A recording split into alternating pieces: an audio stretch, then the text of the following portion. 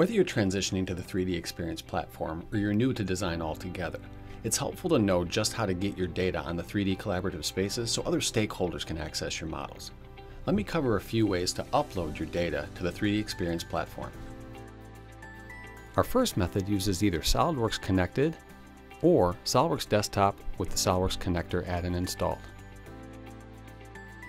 For this, you simply install the Solidworks Connector, turn it on, connect to the 3D Experience platform, and select your desired collaborative space.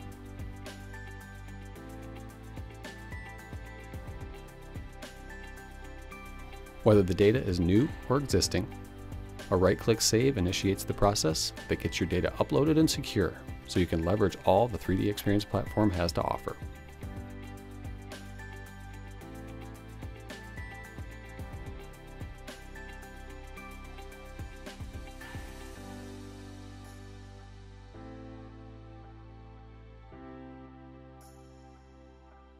As we refresh our 3D space, you can see the files appear.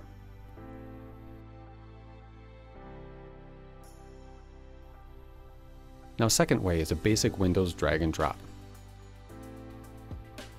We can do this for pretty much any other non-CAD file.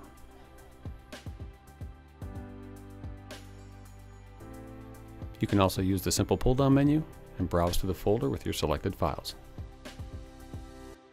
And this list is pretty extensive.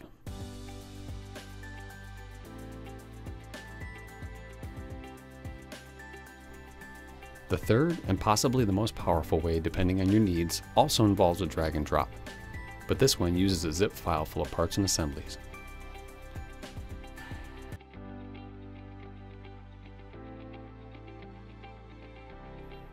You can make them yourself by zipping up the contents of a folder, or create them by using functions like Pack and Go directly from SolidWorks, Solid Edge, Inventor, or CATIA. These can be dropped directly into any of our X apps and will result in the creation of a featureless physical product for each and every file.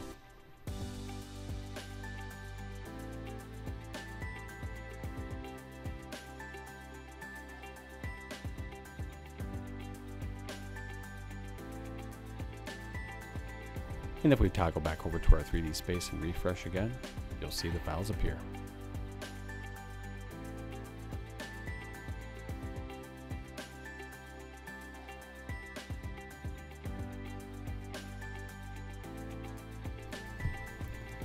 Now, contact us if you'd like to learn more about this or any other 3D Experience platform app, and please subscribe to the channel so that you'll get notifications when we upload new content.